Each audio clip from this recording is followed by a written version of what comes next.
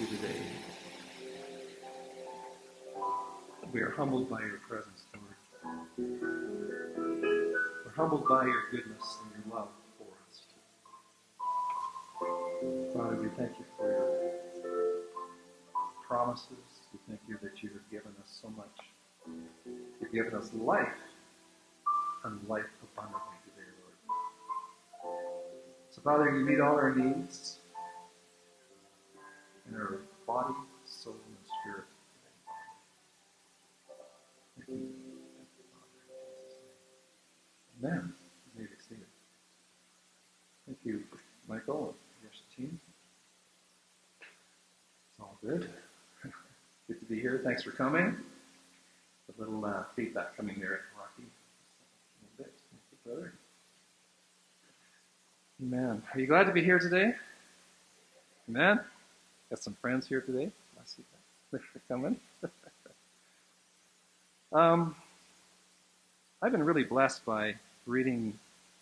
I don't know if anybody was here during the conference we had with Peter Nash. How many were here for that Peter Nash conference? I've been reading his book, and I've been every morning I kind of read it out loud between Joy and I out of Manifesting Heaven. And I thought, wow, he's got such a great insight into the power of bringing forth heaven on earth. It's here, all for us. We just have to step out and walk in that. And, you know, I've challenged you before about having your imagination exercised and seeing and imagining what God is like, imagining what it's all about, what his presence is about. And, you know, as we do that, we will press into the realms that we've never maybe walked into before, right? And, you know, because sometimes our thoughts, we obviously want to go down some other path, whether it's lust, sin of some kind. Our mind naturally goes that way. This is one of the things, right? And so we need to take authority over that and walk in the Spirit, walk in his light, and see and start imagining. That's where all creativity comes from. All things are coming from incredible things. And people are going through, I know there's people going through a lot in their lives, whether it be health, whether it be finances, whether it be relationships, whatever it may be. But the more that we start bringing forth his love, as we start seeking it, and as we start seeing it, and as the Word of God becomes life in our bodies, the more your problems start to kind of drift away. Start to go, oh yeah, like he is so good that he will perform. He'll go to the end of the earth for you. He already has. So just that's free. There's no charge for that. I want to talk about today fear. If you're to do an acronym of fear, F means false, E means evidence, A means appearing, and R means real. False evidence appearing real. F-E-A-R. Keep that in your mind, because fear is a diabolical weapon the enemy keeps so many people absolutely trapped in. That we walk in that. We start to say, you have no understanding, brother. You all these things are going on in my life. We're so fearful. So you're grabbing hold of that which is not even real. I know we wake up in the middle of the night and go, oh, what about this? What about that? The sky is falling. The sky is falling. You know, whatever it may be. Remember, God did not give us what? The spirit of fear, but of power, love, and a sound mind. Amen? So fear has no grip over it. You take authority over that and say, Spirit, I know who you are. You're a 2-bit demon. Get out of my life in the name of Jesus. You can deliver yourself. You have the right, you have the power to do that in the name of Jesus. If you don't feel that you have enough of that weaponry, artillery to do that, come and see me. I can tell you, I'm living proof of being delivered from fear. Not that I was spirit of fear, not because I was fearful, but I was born with it. You know, I was born with the spirit of fear. And I'll give you a long story, and I think I've shared this before. But it manifested itself into, come on in, brothers. They come all the way from Vancouver. But it manifested itself in me in horrible allergies, food allergies, and everything else. I was down to 6 foods when I got married. And I went for prayer at our fellowship I was at the time, and there was a fellow there speaking on the spiritual roots of disease. You know that there's a spiritual root to disease. And he said that all allergies come from the spirit of fear. And I thought, well, I'm perfect with Christianity, I mean, whatever. So I went up, got prayed for. The next morning I got up and ate everything I shouldn't have eaten. Nothing happened. I was instantly delivered. I mean, I'm not saying that if you do have a spirit, or if you have allergies, I'm not saying it might happen that quickly. It did for me. So I'm living evidence that you can be delivered from the spirit of fear. And I wanted to go into something here about, you know, that they labeled phobias. I just want to read some of these labels they have for phobias, which are absolutely crazy. How about heptadecaphobia? Is the fear of the number 17. Heptadecaphobia is considered to be the ill-fated in Italy and other countries of Greek and Latin origins, while the date Friday the 17th is considered especially unfortunate in Italy. The number is feared due to superstition and is similar in nature to the fear of the number 13 in Anglo-Saxon countries. Right? We know about that. Driving phobia. How many have had driving phobia? Driving anxiety, vehophobia, amaxophobia, or driving-related fear is a pathological fear of driving. It is an intense, persistent fear of participating in car traffic that affects a person's lifestyle, including aspects such as an inability to participate in certain jobs due to the pathological avoidance of driving. See? He's a two-bit demon. He's just a demon. Get out of here! In the name of Jesus. The fear of driving may be triggered by specific driving situations such as expressway driving or dense traffic. I mean, it's fun. Okay, how about chromophobia? It is a persistent, irrational fear of or aversion to colors, and is usually a conditioned response. While actually clinical phobias to color are rare, colors can elicit hormonal responses and psychological reactions. Chromophobia may also refer to an aversion of use of color in products of design. Within cellular biology, chromophobic cells are a classification of cells that do not attract hemotoxylin and is related to chromatolysis. These are really big terms. This goes on and on and on. Tetraphobia, trisketiophobia, that's the fear of number 13.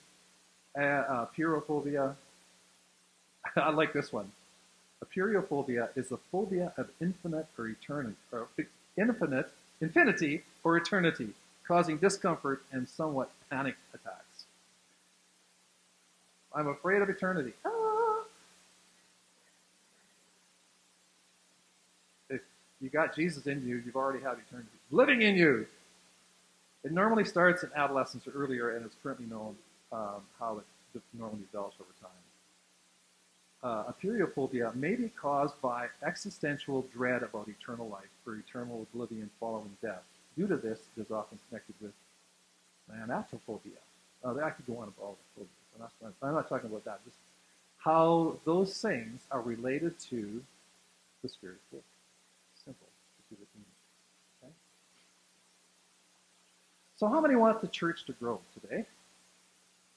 How many, I don't mean as in numbers, but I'm talking about that Jesus is, filling the society with his presence. How many are into that, right? Yes. We'd like to have our church full of people here too, but that's going to come. But when we preach Jesus, he's going to show up, right? But I'm going to read a scripture to you, and you want to talk about a formula. Here's a formula for church growth. Acts 9:31. Then the churches throughout all Judea, Galilee, and Samaria, so I would say that that's quite a big area at that time, would have been, had peace and were edified. So they had some things going on. And walking in the fear of the Lord. Say with me, fear of the Lord. And in the comfort of the Holy Spirit, okay, and in the comfort of the Holy Spirit, they were multiplied. Okay?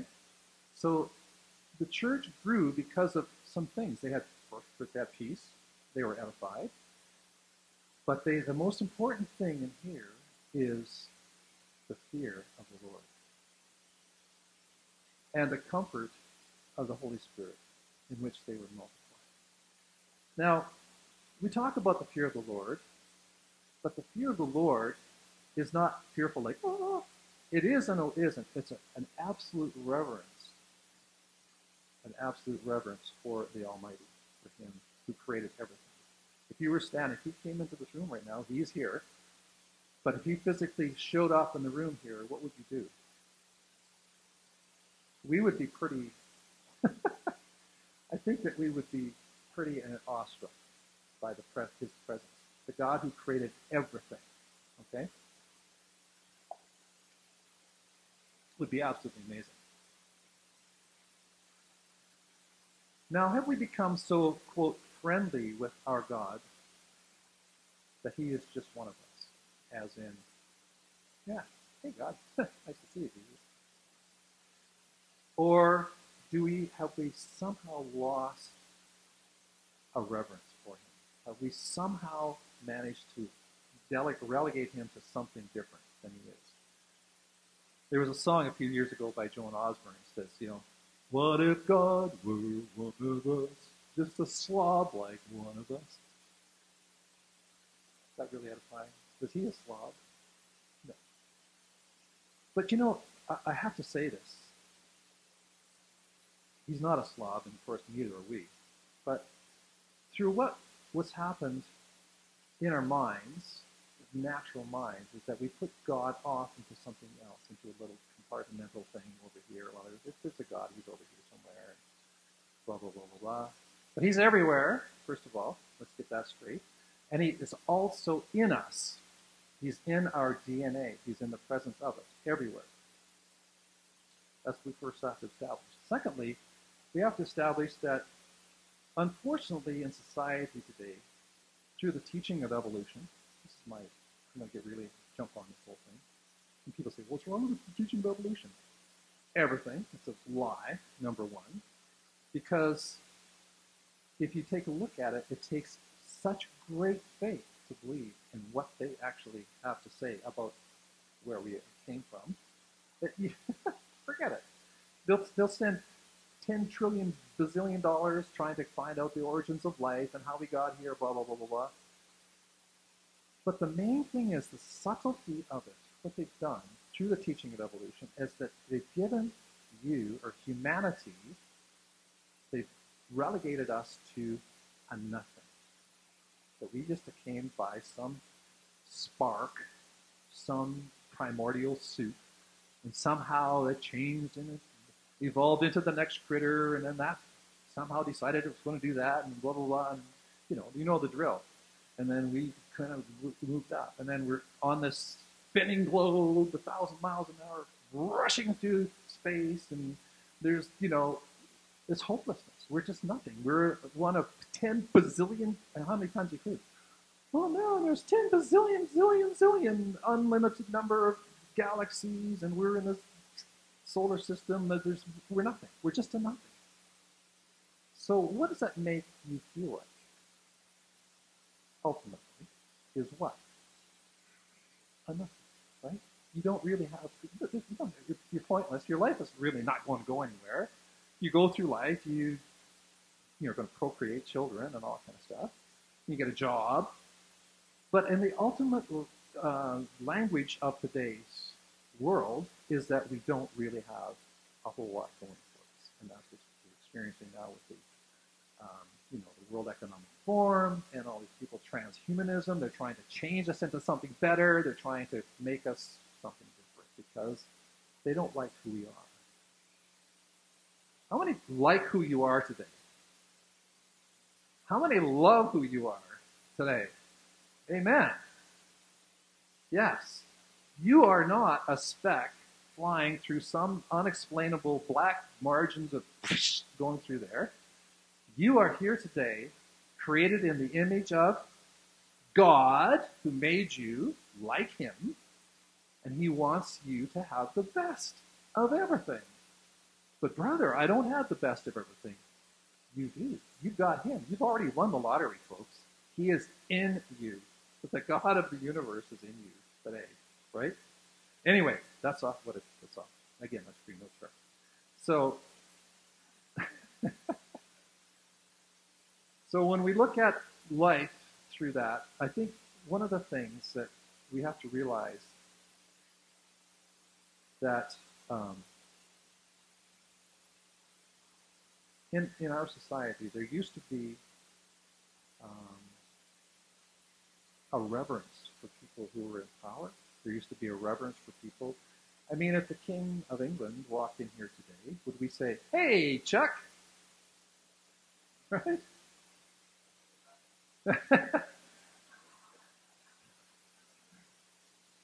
But you know what I'm saying? There's no, I mean, as bad as our leadership in the government is, there is no reverence. And I mean, I know that they maybe say, well, they don't deserve it.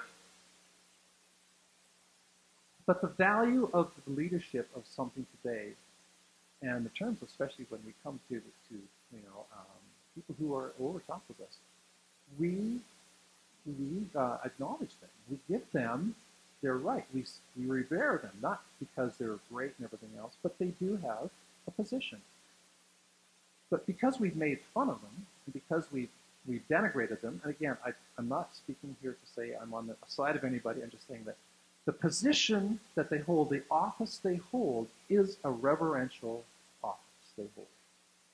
Right? So it may be your boss. You may hate his guts, but his office that he holds, what he may be, has a reverential position, right? So I'm just saying that we've been denigrated down to such levels of irreverential things that God somehow has been thrown into that pot, I think. That the Lord God Almighty himself has been, oh yeah, God, you're all right, but, we're just going to go on. You're my buddy. We're walking down the street together. He has that relationship with us. But there is a reverence that we need to get back to, walking in the fear, reverence, awe of the Lord. Right? They walked in the fear of the Lord. There was a reverence. I mean, how many people have been to southern states like Texas? How many been down there? Anybody? Yeah. But Texas is particularly really kind of cool because when you talk to somebody down there, they revere you as ma'am. Yes, sir. Yes, ma'am. No, ma'am.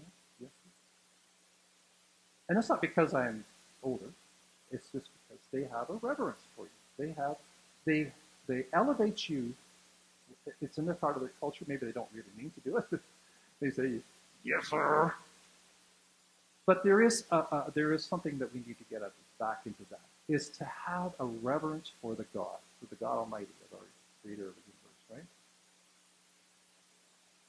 So, what does Proverbs 1, verse 7 have to say? Probably you people all know this already. So the fear, reverence, awesomeness of the Lord is what? The beginning of knowledge. But fools despise wisdom and instruction. Okay? So go back to verse 1 in that chapter 2, brother. Can you do that? Keep going. Yeah, keep going. Okay, so it says, to know wisdom and instruction, to perceive the words of understanding, keep going, to receive the instruction of wisdom, justice, judgment, and equity, to give prudence to the simple, To the young man, knowledge and discretion. A wise man will hear and increase in learning, and a man of understanding will attain wise counsel. To understand a proverb and an enigma, the words of the wise and their riddles. That's what the fear of the Lord gives us, are those things, in order to be able, if you want to know things, if you want to have, maybe people say, well, you know, I don't understand the Bible. I don't understand Scripture. I don't have a concept of things. I can't understand these things. Well, maybe we go back to the beginning and say, Lord, I humble myself before you. I have tremendous fear because you made me. I have tremendous reverence for the God that created everything. I love you, Lord. That's the first commandment in the Ten Commandments. To love the Lord your God with all your heart, soul, and mind, right? That's the first commandment. And Jesus came along and said, oh, I'll give you even a greater commandment, is to what? Love your neighbor as yourself. And to love your enemies. I can't love my enemies. They got guns shooting at me. Point it. Love on them. It doesn't matter with your body because because of our immortal nature, our bodies say we want to preserve ourselves. We want to preserve this as much as we can. But God says, die. You know, through Scripture, you talk about dying to self and everything else. Don't worry about tomorrow, today, because today's life will take care of itself. Proverbs 2, 1-5, brother.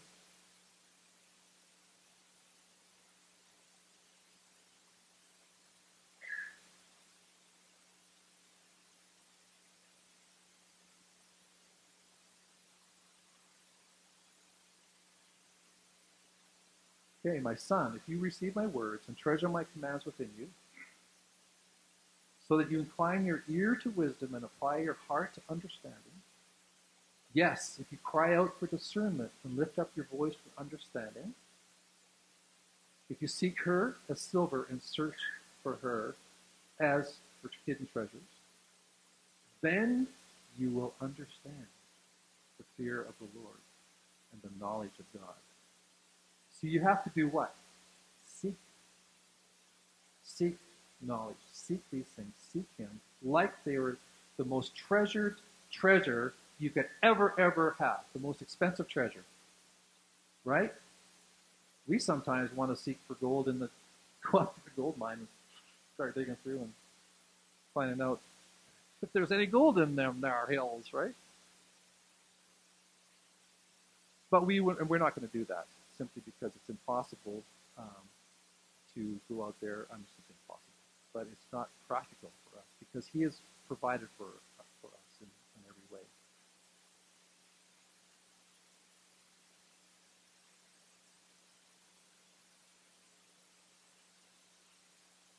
And that's another thing we should do here. This is something that we worship him in awe and wonder, and not as some sugar daddy or some other entity. Job was asked several times about creation, of which he could answer not. And I think we should be challenged the same. Because he was asked, the question says, where were you when I created the snow? And where were you when these different things happened on? So I'm going to challenge you today. Here's the challenge. Where were you when God caused the oceans to rise and fall? Think about that. Where were you? Where were you when the first sunrise graced the earth with a light that still shines today after many millennia? Where were you? Were you there? No, you weren't there, right? You might have been in the spirit realm because he knew us before the foundation of the world.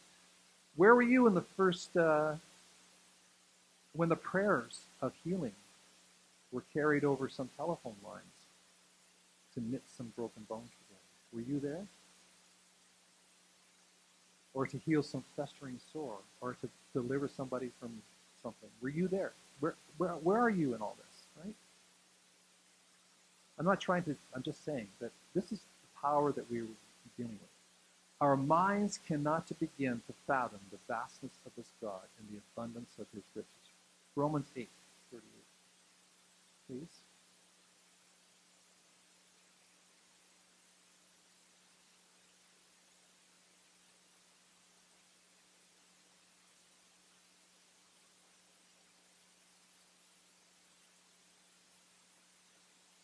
For I am persuaded that neither death, nor life, nor angels, nor principalities, nor powers, nor nothing's present, or nothing to come, continue on, nor height, nor depth, nor any other created thing shall be able to separate us from the love of God, which is in Christ Jesus our Lord.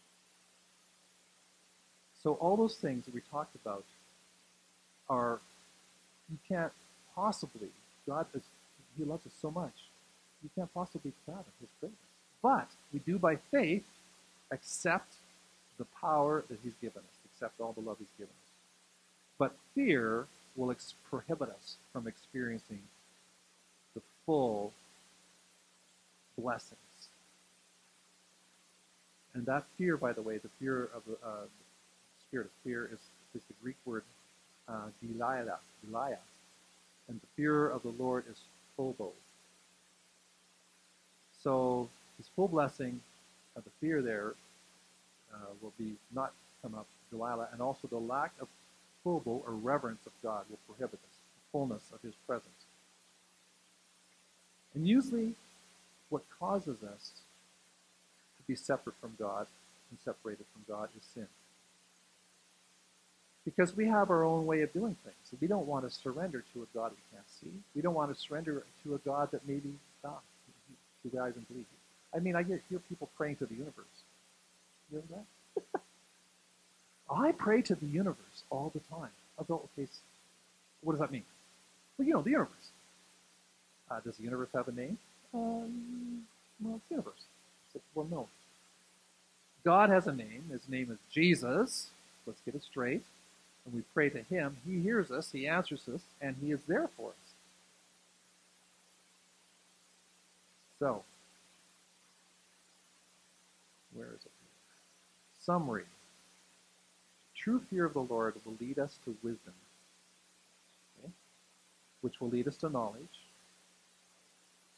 When we receive his word spoken to you and your treasure, his commandments of love and compassion, and you tune your ear and heart to understanding, and ask for understanding, seek for it like silver, like treasure. Then you will understand the fear, the reverence, the awe of the Lord. In return, you are shielded, and you will understand true justice. I just wanted a couple more scriptures here. Job 1.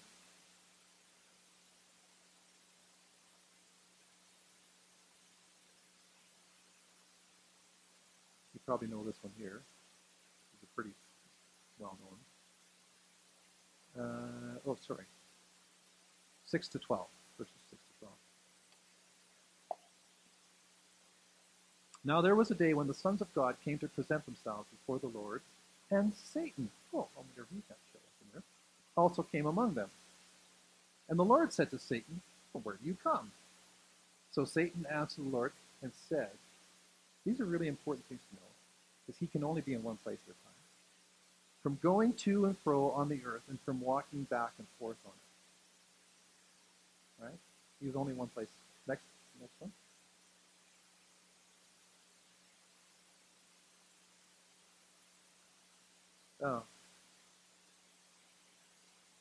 No, just keep going with the same verses, like verse 9. So Satan answered the Lord and said, aha, does Job fear God for nothing? Have you not made a hedge around him, around his household, and around all that he has on every side? You have blessed the work of his hands, and his possessions have increased in the land. But now, stretch out your hand and touch all that he has, and he will surely curse you to your face. And the Lord said to Satan, behold, all that he has is in your power. What? Only do not lay a hand on his person. So Satan went out from the presence of the Lord. And we know afterwards he destroyed everything that he had. But he didn't curse the Lord. Right? He had reverence for the Almighty. He had enough reverence in him. I have to tell you quickly about we were watching Daystar TV the other night, and a very interesting gentleman came on there.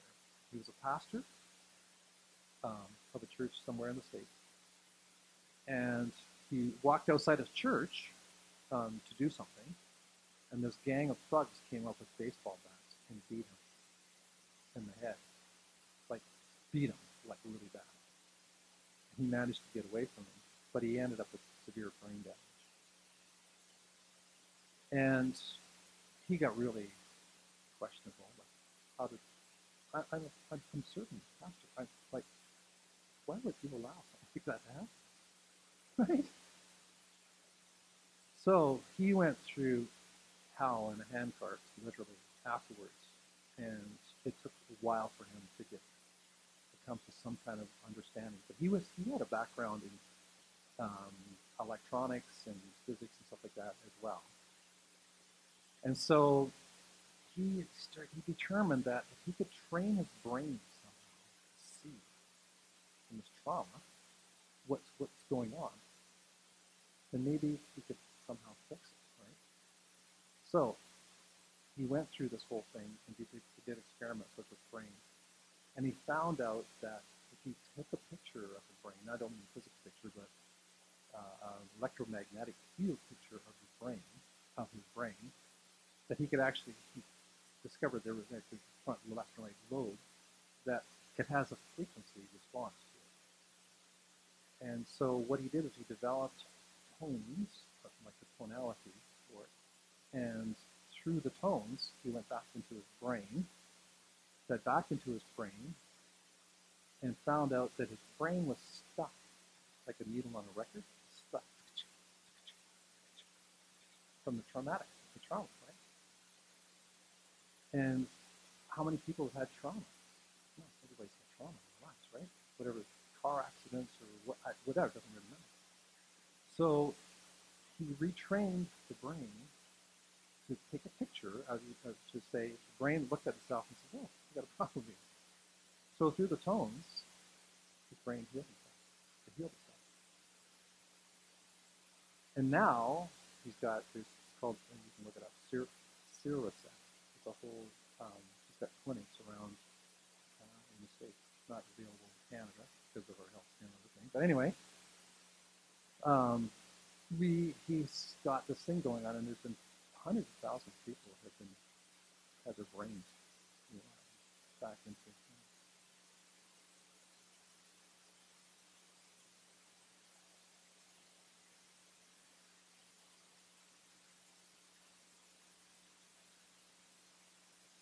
Yeah. I didn't want to get into this, but I just wanted to point out something really interesting, that the brain,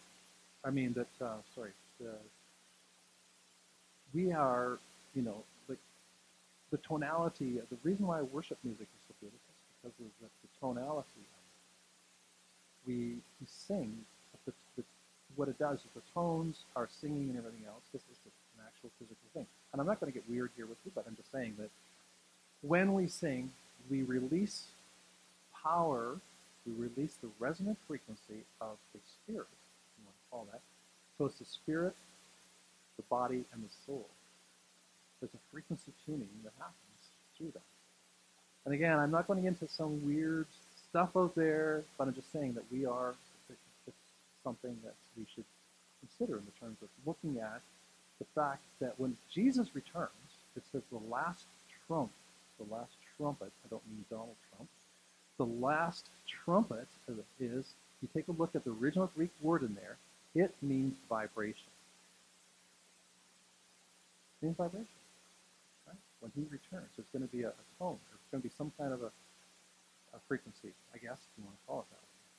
And again, I'm not going into the New Age, diving into that pond at the other end and saying, oh, look at this over here. I'm just saying that we have to consider that we are made up of physicality. We're made up of soul. We're made up of spirit.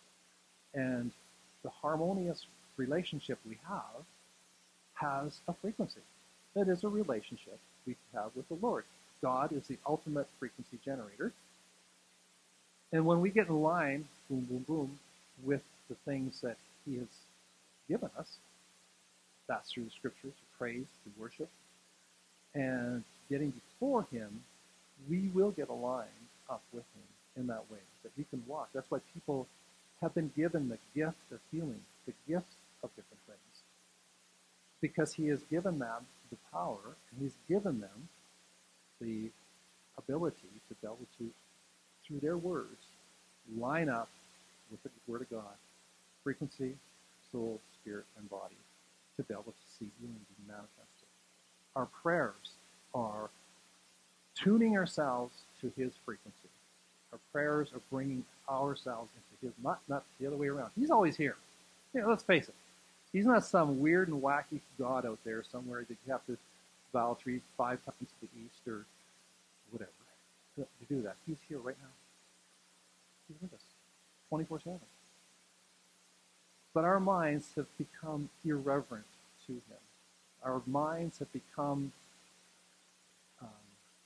society has become so irreverent. It denigrated humanity, it denigrated God, it denigrated people into oblivion, it denigrated whoever it may be, because we don't understand that God absolutely loves each and every one of us. And I've said this before. The DNA in you that you have in your body has never, ever, ever been in the history of the world. Okay? And it never will be. How special is that? And the value of something is based upon what? The rarity of it in the natural sense.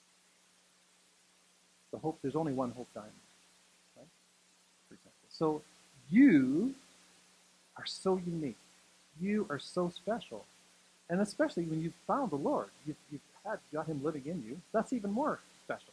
That's powerful, right? So today, let's make today the first day of the rest of our lives. You get that? Today is the first day of the rest of your life. The past is gone. You can't bring it back unless you want to. You want to bring back all that manure? Seriously, if you want to bring it back, you go, ooh, yeah, that smells so good. Ooh. We don't want that. We want the freshness, the beauty of God's absolutely incredible fragrance. God has a fragrance. He has an amazing fragrance. And it's not, Dove or some other kind of cologne, Chanel No. 5 or whatever. It is the fragrance that is inexpressible. His fragrance is in you. His fragrance shines, oozes out of your pores. When you bring Jesus into a room, the atmosphere changes. The frequency changes. The whole thing changes because you are special. You are absolutely, completely unique. And with the power that he's given us, man, we are not just unique. We are powerful. We don't walk by faith, as we talked about, or we walk by faith, not by sight, right? I walk by faith, each step by faith, to live by faith. I put my trust in you. Amen? Amen. So let's start thinking about revering or fearing the Lord in that sense, that he is an awesome, incredible God that absolutely deserves your reverence. I mean, at one time, when the kings walked in, they bow down before some guy, right? Some person. That was the thing to do. That was the way it was. But today, somehow, we've lost that. Oh, yeah, he's just like, oh, that's just Jesus. Yeah, well, come on in. Hello? Yeah, he's our friend. But we need to have some reverence for him. We need to come to that point that we revert, and we also need to revert one another. When we start to lift you up, each one of us up, if we raise you up, your life will be better. Right? But we don't want to do that. There's something behind us that says, oh, if I do that, then they're going to get ahead of me. Yeah, really? So what's the big deal about that? deities. It's not going to hurt, ultimately in the end of things. Our humility is not based upon how humble we think we are. Our humility is based upon the action of allowing the other person to be raised up. Our humility is based upon, if you can raise that person up, whatever it may be, you encourage them to come step out of that realm of where they are. Today is the first day of the rest of your life. Today is the first day. So let's start practicing the presence of God by releasing his reverence through each and every one of us. I know everybody says, oh yeah, well I know so-and-so, they've got this weird and wacky idea of things. Okay, so what? Well, they hate me. Okay, so what? Well, I hate my boss. Okay, revere him. He's still your boss. He has an office. You were there. You're working under him. There's lots of things that we hate. Lots of things we don't like. But really, bottom line is maybe we should start practicing his presence by lifting other people up, raising them up, because you got the power of the Holy. You got the whole power of the universe working through you. You don't think he can't take care of you? You don't think he can promote you? You don't think that he can't provide for you? Change your way of thinking. Romans 12:2 says, "Be transformed." That means metamorpho in French, metamorphosis, by the renewing of your mind. Right? So say after me. Let's all rise. We're going to do this. I want you to declare this today.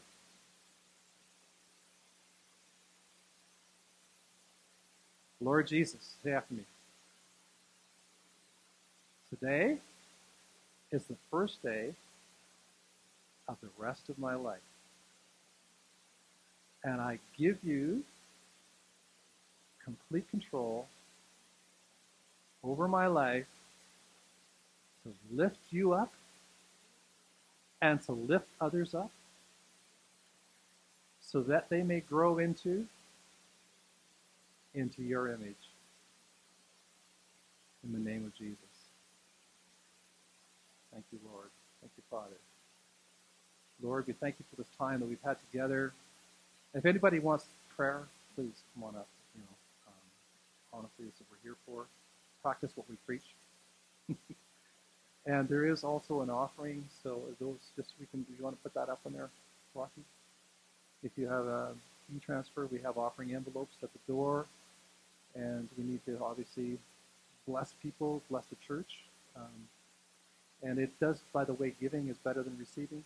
And once we do that, we get blessed by giving.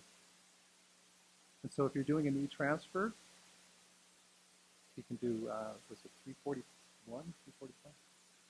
Oh, BRC, I can never remember. BRC341 at gmail.com. Yeah, there it is right there. So you can transfer that. So, amen. And announcements, Friday night, it's Bible study again.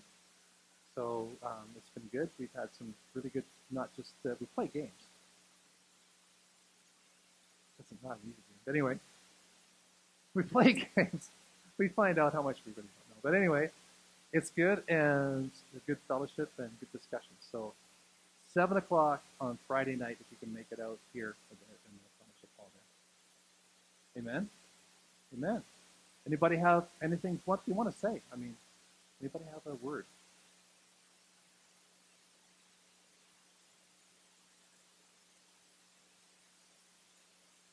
Everybody's quiet. Good.